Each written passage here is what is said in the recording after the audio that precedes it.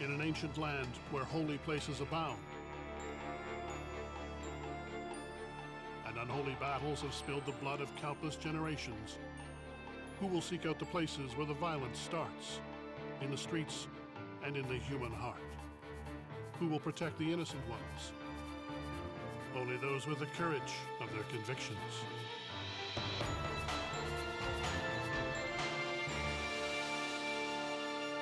I first felt a call of God to be an Anglican minister when I was about 13 years old. I think at the time I felt kind of vaguely that I had an important message to give to the world.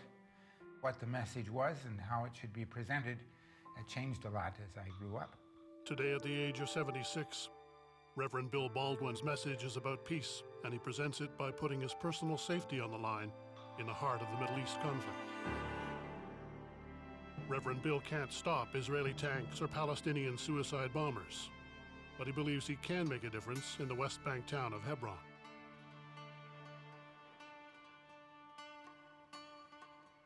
I've been here 5 times within the last 2 years.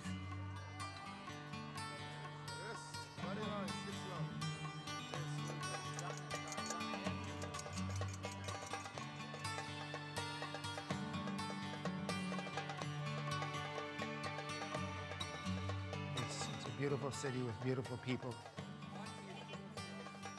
A lot of things happening that are definitely not beautiful. When violence erupts here, it's ugly and personal. The aggressors and their victims are often very young. Children have been attacked by Jewish settlers on the way to school or from school. They've also suffered some violence from soldiers. We go with them and we watch out for them.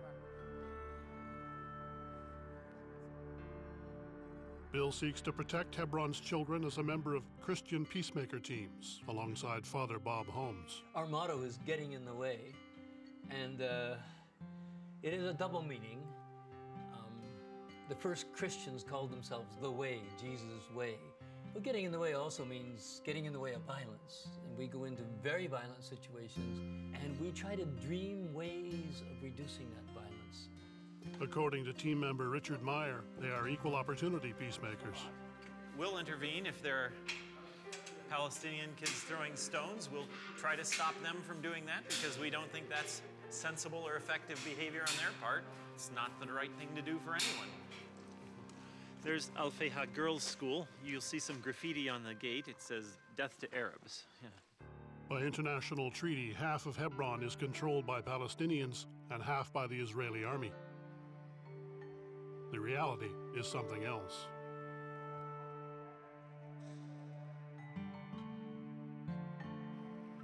Hebron contains the resting place of the prophet Abraham, along with many other Judaic archaeological treasures. Some Orthodox Jews fear holy sites will be defiled unless the entire old city becomes a Jewish enclave. Several hundred have come to stake their claim. They've constructed homes and apartment blocks, sometimes on property acquired legally, and sometimes not. See that apartment up there with the balcony? That was a wonderful Palestinian family, and they went to the Hajj one year, the whole family. When they came back, the Israeli settlers had moved in and taken over their apartment, and they'd be out there on the porch with their guns and stuff, and really frightened everybody down here. Some of us think maybe a better term than settler would be colonists, because, in fact, the settlers are not people who have moved into empty land to pioneer, but they are people who are moving into land that has been stolen from another people.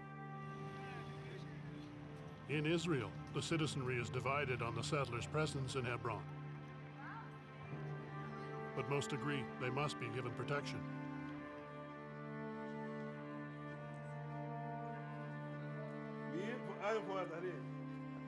But it's a settlement. That's why there's so many soldiers in this area. The soldiers create buffer zones by demolishing the homes of Palestinians. Where buffer zones are impractical, they build walls. Okay, was that alley walled off when you were here? I don't think so, no. No. This neighborhood, Abu Snaini and Karantina, a lot of children from there come down to these schools too, and they used to just come out of these, well, all the streets of a city, but now this perimeter of the heart of the city has been walled off to the Palestinians who live all around it. There's a lot of attention worldwide to the building of the wall around the West Bank, but in this area there's been the walling off of Hebron for several years. When I first came here in 1999, you could walk right through here. Not anymore. This leads through to Shahada Street, which we will have to go the long way round to get to Shahada Street because this is blocked off. A few more barriers put up. There's a kind of normalization of the oppression. Gates through the walls are controlled by Israeli soldiers and observed by Christian peacemakers. There are Palestinian school children going both ways through this checkpoint, through this metal detector, so we'll just watch for a bit and see how it's going for them this morning. Past the checkpoint in the Palestinian quarter, Israeli soldiers on rooftops keep the population under constant surveillance. The trouble is, this is an occupying army which forces every adult over the age of 16 to have an ID issued to them by the army, which then controls their life from then on. So what I'm doing is watching, make sure those guys get their passes back and that they don't get detained over there. A Palestinian without ID faces arrest and imprisonment. Right now there's about 6,000 Palestinians detained in jail without trial. Palestinian people have been suffering under the oppression of the occupation for many years. There are potentialities for violence in the situation. In many ways, it's a very tragic situation. People are getting killed. On a side street in the Palestinian quarter, the peacemaker team shares a modest flat. Janet is from Scotland. She's a member of the Scottish Episcopal Church. John Lyons is from England. He is a Quaker. Diane Rowe is our coordinator. She has been with the team longer than anybody else. This picture of Tom Fox, taken hostage in Baghdad, and he was killed. Bill is well aware peacemaking may put his life in danger. I'm not hoping for that, but you know, there are times when one has to take risks for what one believes to be right. But are these peacemakers brave or simply foolhardy? And why do these Christians care about what happens in this ugly conflict between Muslims and Jews?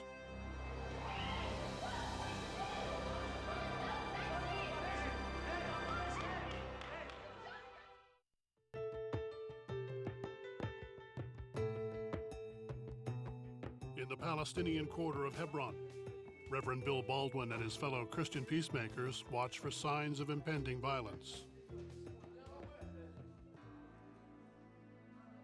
I don't think that we in CPT are here to teach people about solutions. We are here to stand in the way, to create room for healing, and to help others who are working to find solutions, peaceful and just solutions. Until recently, Bill was not concerned about the plight of Palestinians. The suffering that I learned of the Jewish people, this made me so sympathetic to the Jews that for a long time I was insensitive to what was happening to the Palestinians. I think prejudice is a terrible thing. It's so easy to lose sight of the face of another person to the point where you stereotype them and you say that all Arabs are terrorists or all Jews are terrorists, and call a person a terrorist because of the nation or the race that he belongs to. And this is something that needs to be overcome. Today, thankfully, the last stragglers make it to school with no rocks thrown, no guns drawn. We find that just by being here and watching, people are less likely to be violent. We call it the grandmother effect. There are lots of things you wouldn't do if your grandmother was watching you. In Bill's case, it's more than that. During a long career, he's promoted peace in Hiroshima, among Native people in Canada's north, and at a peace center on the line separating North and South Korea. I could talk to communist Koreans, right-wing Koreans. The outsider sometimes can help to bring people together and help them in working on their own problems. But in Hebron, being an outsider has not helped Bill to bring people together. Jewish settlers rarely even talk to him. Palestinians are another story.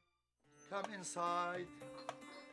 This is where we get our hair cut, and it's also where people meet and talk, and it's very important. Ask him, that's a friend, that's CBT from here. These men believe the ultimate source of the problem is not Jewish settlers, but George Bush. I say he is dictator.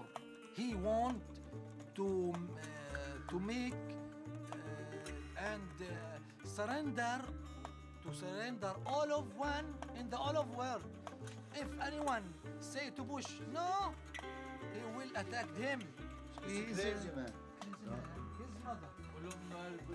It's not only Bush. I think it is a problem of the human spirit that we all are capable of using violence, and we need to work against the violence in the world outside and also in ourselves. How are you, sir? It is good Are to be you all back. right? I am good, fine. Good. Hello, Bill. Hello. How are you? Tell them about the settlement. Tell them here. You tell us.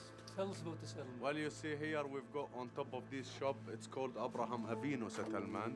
And we've got this fence here on top of all these shops to protect ourselves from stones and garbage they throw on top of us. People here are pretty angry, and I think they have a right to be. We asked settler spokesperson David Wilder for the settlers' side of the story. And I'll tell you the truth, it's initiated by both sides, okay? The kids here aren't bashful also, and they know what's happening. And of course there's frustration and there's anger. If the Arabs are willing to accept a Jewish presence, both here in Hebron and here in the state of Israel, then the conflict will be able to easily come to an end, as long as there is strategic decision to try to wipe us off the map. The conflict will continue because we don't have any plans to leave. Listening to David Wilder, one might think the settlers are being pushed out of Hebron. Bill sees a different picture. It was prepared by the Hebron Land Defense Committee, and it shows how Jewish settlements have been placed throughout the Hebron district and how much of the Palestinian land has been taken. We used to go outside here to big streets, to big markets, a lot of shops, to see the vegetable and the fruit market, the cemetery. It seems to be so empty now. It's a shame.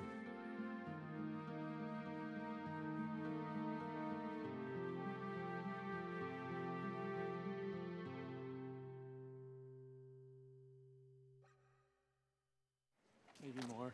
You guys are doing a really good job here. It's good work. Yeah. It's really good work. Hard and discouraging because it's worse every time you come back.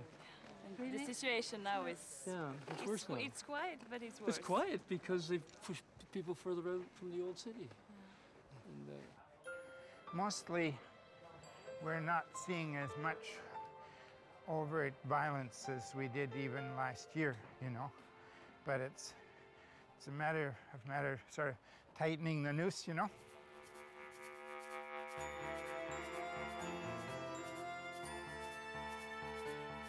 One might think that Palestinians would be wise to leave the old city to build new, more peaceful lives in the surrounding hills. But even here, as Reverend Bill will soon discover, there is urgent work for peacemakers.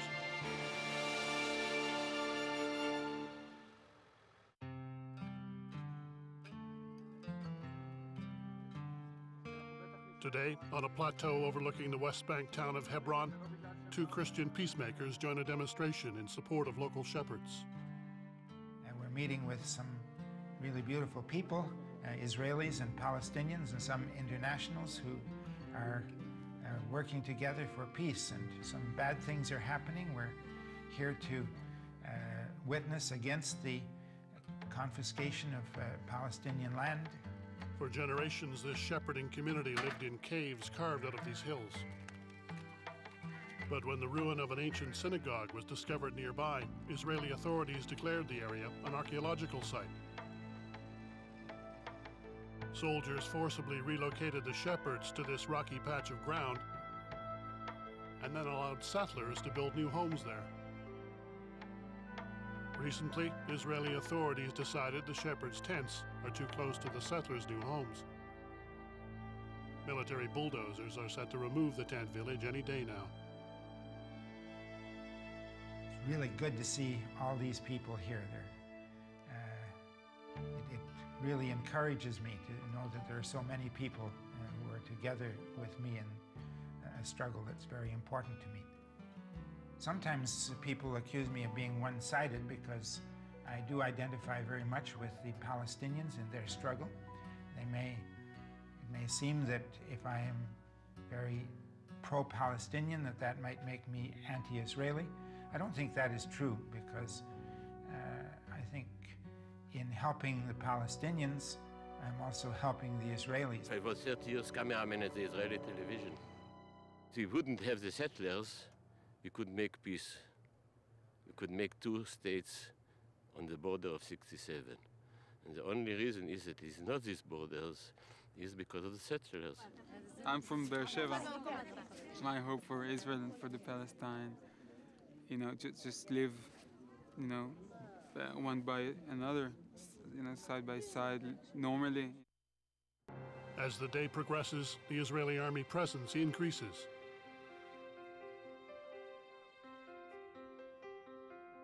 As police set up a roadblock, tempers flare. Reverend Bill and Rich join the fray, ready to get in the way.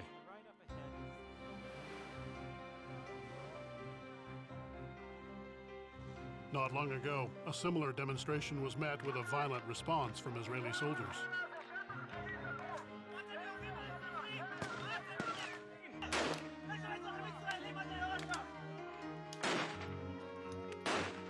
This peace activist was struck by a rubber bullet at close range. He suffered brain damage. At today's demonstration, will cooler heads prevail? I guess somebody's ID has been taken, and they have to wait for them to check it out by telephone, and then when if everything's okay, then they'll give it back to them. No one knows if the show of support will help the shepherd's cause, but at least no one was hurt today.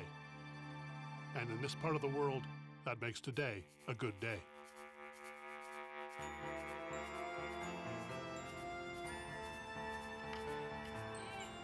It's now mid-afternoon, as the peacemakers return to protect children on their way home from school. They spot Israeli soldiers on the run with weapons drawn, preparing to attack. In the West Bank city of Hebron, Israeli soldiers crouch near the entrance of a Palestinian school, guns at the ready. Children walk through the line of fire, but no one shouts a warning. A soldier tosses nothing.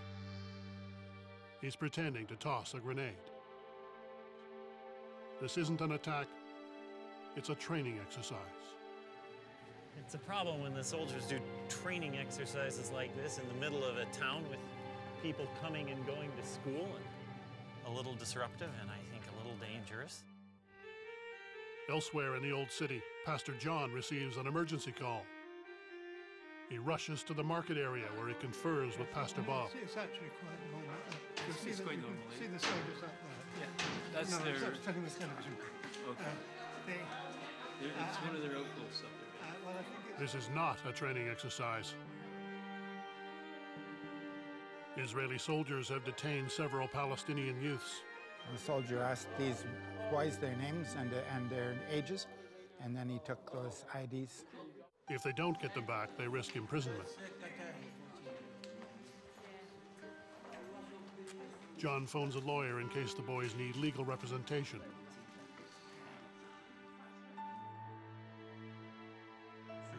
And I wish everybody who was carrying a gun believed that there's a better way.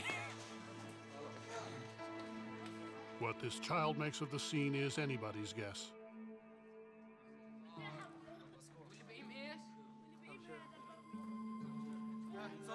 Soldiers questioned 4 teenagers who were caught entering the Israeli quarter through a hole in a wall. Are there regulations about soldiers searching, doing body searches on children under 14 years of age? It turns out the boys just thought the hole would make a great shortcut home from school. When I see boys being held at gunpoint against a wall in the market, it makes me very sad. It makes me sad, especially since very often these are boys whom I know and whom I consider as friends. Unfortunately, I have to admit that sometimes my emotions are blunted because I've become accustomed to that situation. It's become normal for me. But it is a sad situation. I'm sad for the boys themselves. I'm also sad for the soldiers, who very often are not much older than the boys. And under different circumstances, they might be friends.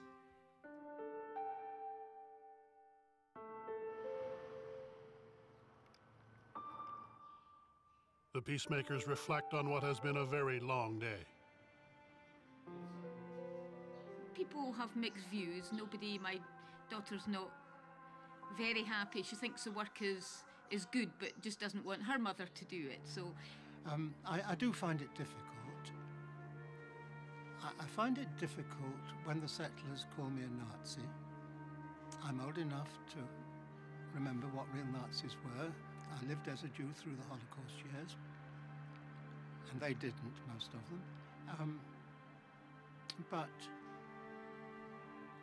And yes, and it is painful. That side of it is painful for me. Has anything gotten better here? I think so. I think the network of people, Israelis and Palestinians and internationals who are passionately concerned about maybe a better vision, I think that's getting stronger. Good. I think when you are engaged in working for peace and with other people who are also working for peace, that we are changed within ourselves, that it does have a transformative effect on us.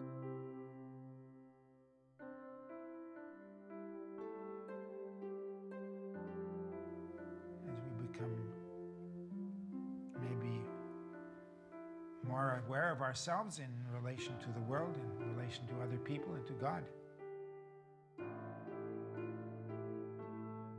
And I think this is a wonderful place to work in the cause of peace.